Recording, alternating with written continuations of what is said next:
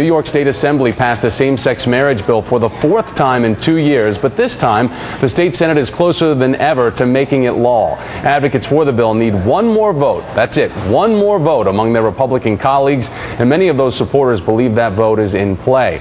Sean Eldridge is the political director for Freedom to Marry, and Claire Buffie is Miss New York for 2010 and a gay rights advocate, and they both join me on set today. Great to have you both here. Thank you for having us. Sean, I want to start with you. Take us through the latest developments and what we can expect from the State House. Well, as you just noted, last night the State Assembly passed the marriage bill with bipartisan support, with the majority of New Yorkers behind them.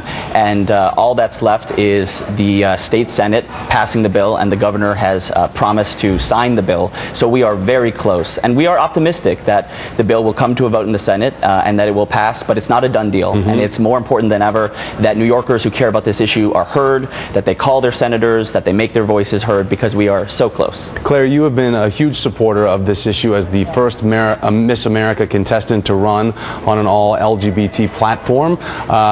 You have spent the last year providing the service around the country to bringing conversation to this. I think it's Straight Talk for Equality is the platform? Straight for Equality. Straight for Equality. Let's talk about the fact that this is coming right on the heels of you about to give up your crown this weekend to the next Miss New York. Do you think this is going to happen? And if so, what's your reaction? I do.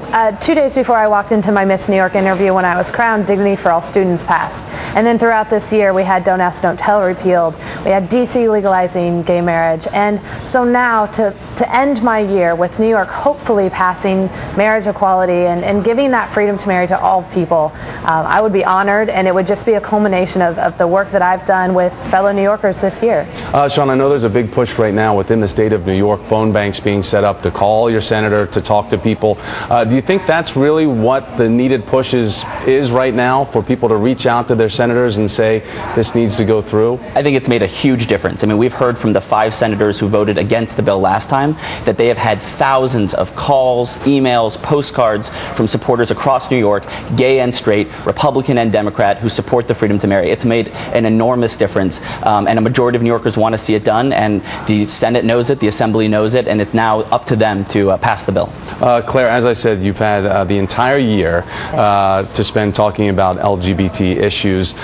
You are a straight woman, but you chose this mantle and you took it on. What's your reaction to having spent the past year doing this?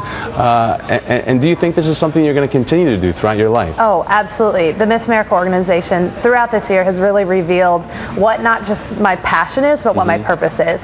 So I'll absolutely be continuing my advocacy, because I don't need a crown to do this. I need a voice, and every single one of us has a voice, and those straight ally voices, I think, are some of the most important voices to be heard. Next step, you might go to Georgetown, right? I'm applying, so if they're listening, all right, Georgetown, you'd be lucky to get her. Claire, great to have you on. Congratulations on a wonderful year. Sean, thank you for coming on, and we'll continue to watch this story as it develops. We're going to have more, especially more on the breaking news that Anthony Weiner is going to be